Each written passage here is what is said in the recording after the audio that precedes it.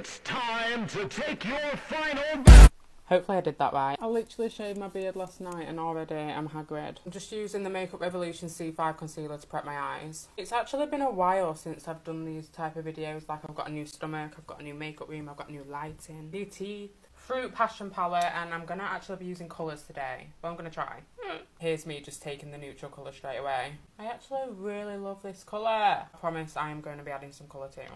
Here's shade Lush, I'm gonna make it more orangey. And here we go with the colour. And I know you guys never see me with colour, but kind of like this. Ooh. Now I'm going to do a cut crease, but off camera. And like that, my crease is cut. Who am I today? I'm going in with graphic liners from Revolution 2. What do you think? Let's just do the other side. You're about to see me struggle very hard. I'm really scared. Why am I going this fast? Not bad. So I added some sexy lashes and now I love it. Maybe colour is the new thing for me.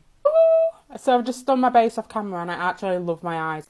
I've got this Hot Sharp plumping gloss from Revolution 2. This is amazing. I take it in all my nights out. And I haven't been out for a while because I've just had a gastric sleeve, which is exciting. Stunning. I'm missing blush. This blush is also Revolution. I got it a bit wet in the middle, but it's in the shade Rose Kiss. Blush has got me feeling like Kylie Jenner. Love it. Now I'm going to go do my hair and then I'll be back to finish the transition.